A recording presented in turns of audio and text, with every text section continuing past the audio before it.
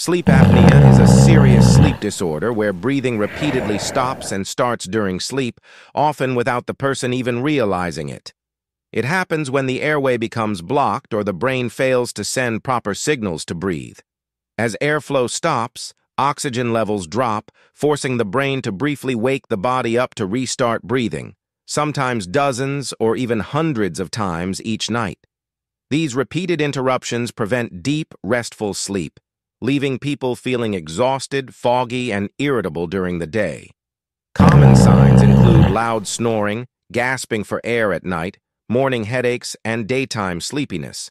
Over time, untreated sleep apnea increases the risk of high blood pressure, heart disease, stroke, diabetes, and accidents due to fatigue.